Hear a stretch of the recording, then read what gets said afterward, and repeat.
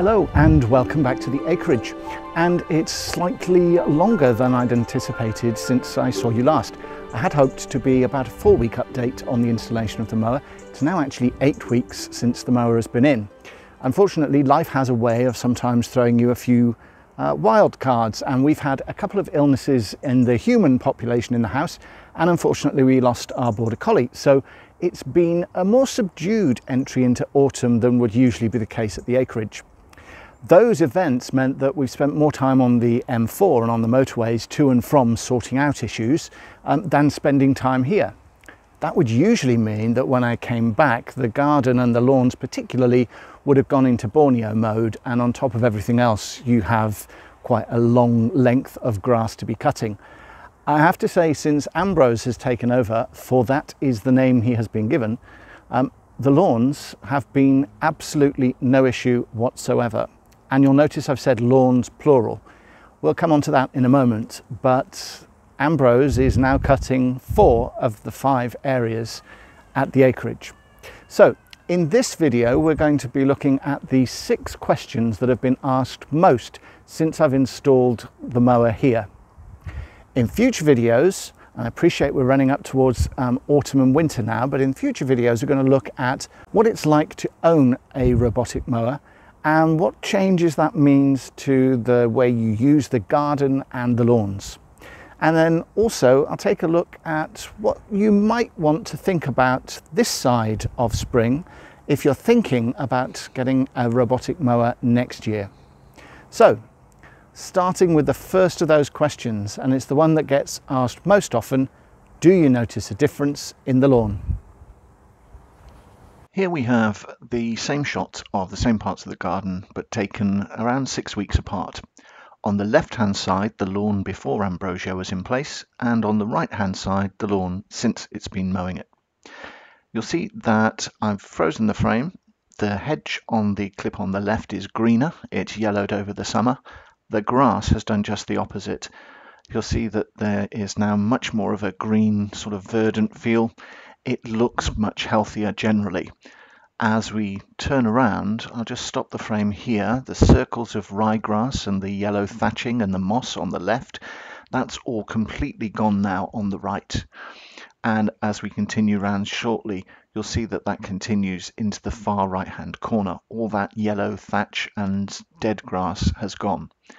It's worth me pointing out that I've done nothing to this grass. It hasn't been fertilized. It hasn't had any other form of treatment. The only change since these 2 shots were taken was the mower that has been used to cut it. So I think, in my view, the answer to this question is fairly clear. Yes, I can see a difference in the lawns. In summary, they're much greener, they're much nicer looking, and generally they're just much nicer to spend time on. And that brings us to the second question. How do you manage all the thatch? Doesn't it tread in the house? Those sorts of questions. Simple answer is I don't need to. I haven't taken any cuttings off the lawns since July, and I used to fill 3 large green recycling bins a fortnight. There's such a frequent cut, and it's so fine that it quickly gets taken down into the grass by worms and other things, and I don't have to deal with any of it, and none of it comes into the house. Third question, why did I go for a wired solution right now there are GPS solutions available? This seems to split robot mower owners, and I don't take a political stance either way. Ask me in 5 years' time when AI's improved a little, and I might go for a wireless solution, but for now, a wired one suits me well here. For those of a certain vintage, here's the science bit. Most robot mowers use a combination of GPS and the location in relation to the base station, and the base station is usually built into the home station for the mower. It certainly is in the Ambrogio cases. And by measuring the relative distance between those, the mower can understand where it is in any particular time on the lawn. Of course, things improve and you now have greater GPS coverage, so the accuracy of those signals improves. And many suppliers have started to build in repeater stations. Now, those repeater stations cover areas where there might be GPS blind spots. GPS at the acreage isn't great to start with, so why might we need those repeaters? Because each of those repeater stations would need to be wired and powered and positioned. Well, let's take a look. At the front of the house, I'm some 110 meters away from the base station. This lawn is also about 10 feet higher, and between the base station and this front lawn is a retaining wall, the house, my neighbour's house, so the GPS location and signal to the base station from here is going to be low. So I'd need at least a repeater station out here. I also have quite an amount of trees. If you're looking at a canopy coverage of around 20%, then that's going to start giving you some GPS issues. I also have a whole run of a very high hedge. That beech hedge in the background is over 2 meters high, and both of those can produce GPS shadows. At the front of the building, I have a quite well-defined but poorly bounded boundary between the grass and the drive. Now, AI may improve and AI may be good enough to tell the difference between the grass and the drive, but it would have to be very good, and I don't want to damage either the mower or to start having gravel being thrown around. So that was a consideration, as is the lawn on the other side of the drive, which has a narrow planting of lavender between the grass and the drive. I don't really want to lose that, and so I can be more controlled with a wired implementation at this time at this location. Also, I have trees and poorly defined bedding, and on the right hand side here you can see that there's a narrow gap that the mower has to negotiate to get from the front to the back. And here you can see the wires still going through in place before they were put in. That was in the testing phase. But in order to get the mower to go from the back to the front, I'd probably need a couple of repeater stations here and maybe one more in the paddock because of the height difference between that and the lawn. So for all those reasons, the number of repeater stations was getting to be quite large. I've also got areas where I really like the control that you can get with the wire. I can keep it away from damaging the mower on that fairly unforgiving stone wall, and I can also control how close it gets to that wall so that with one slip I don't lose my sunflowers. That takes us on to the next question. How long do you think it will be before you can roll these out to all the areas? Well, here you can see that I'm already cutting the first lawn. The good news is I've also managed to roll this out to the upper lawn. Just take a look at the tilt on this mower as it comes towards us here. The flex in the horizontal axis is really great on this model to allow you to get through some undulating territory.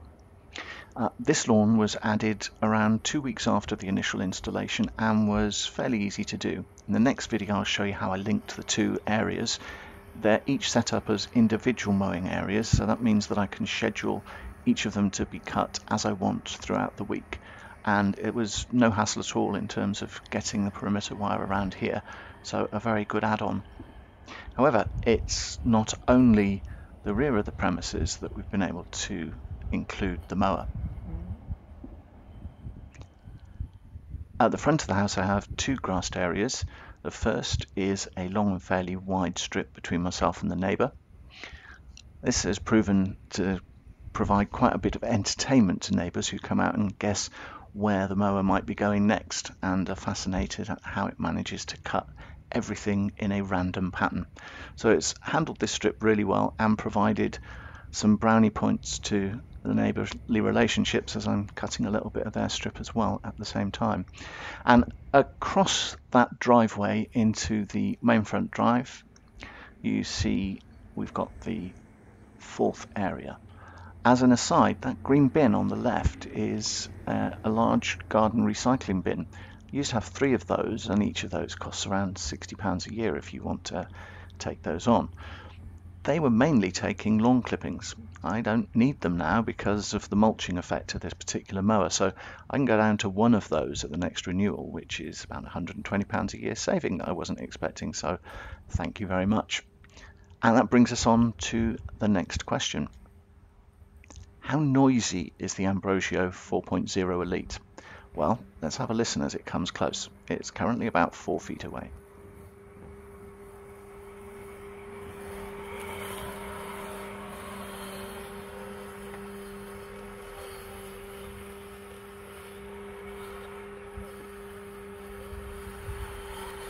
Now, I'm not using a scientific decibel reader, I'm just using a phone app, but that came in at 58 decibels, which is about the same as a large desk fan and way lower than a normal lawnmower, so it's fairly quiet.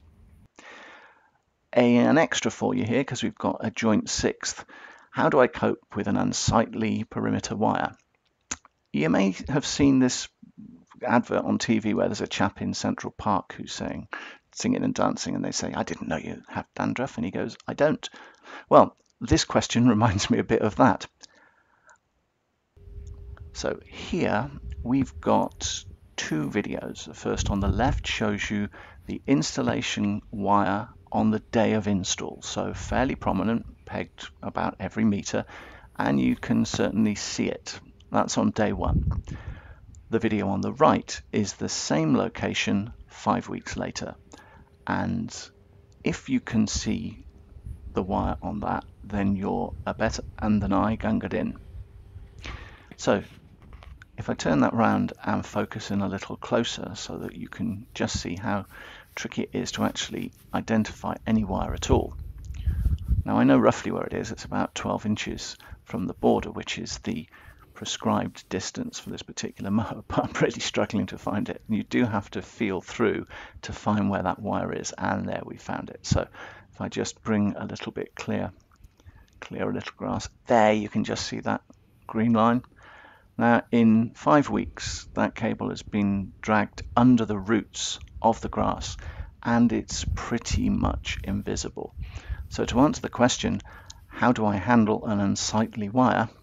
I don't, because I don't have one. And tying with that question was the last one, which was, where can I get one of these mowers? Because Ambrogio seem to be hard to find. Well, they're certainly new to the market, that's true, and so I can give you two places that you can start to look. The first website just showing up is ambrogio.co.uk.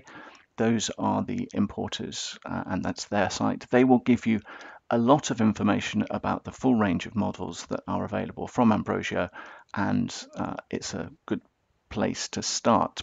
It's probably a bit of a spoiler alert to say there's some good news. They have a dealer map that you can locate your part of the country, and as you can see by the number of those green dots, there's people across the UK, so it shouldn't be too difficult to find one too near to you. An alternative site, Mower Magic, which is where I got my mower from, they have a range of Ambrogio and other mowers, so you can take your time, have a look through and see what appeals from their very good selection of materials. You also get a chance to put different manufacturers head to head, and I hope you'll agree why I chose the one I did, but you can see a wide range there. They also have a useful tool which allows you to measure the area you want to cut, so you can define the space you want to mow. It will calculate the size, and from that you can determine which mowers might be suitable for the area of grass that you want to deal with. So I'll leave those websites up as we conclude this video. I hope you've enjoyed the top 6 questions that we've been asked. I will be back much quicker than the gap between the first and this video with a look at how we've managed to get the mower into 4 different areas on either sides of the house. See you next time.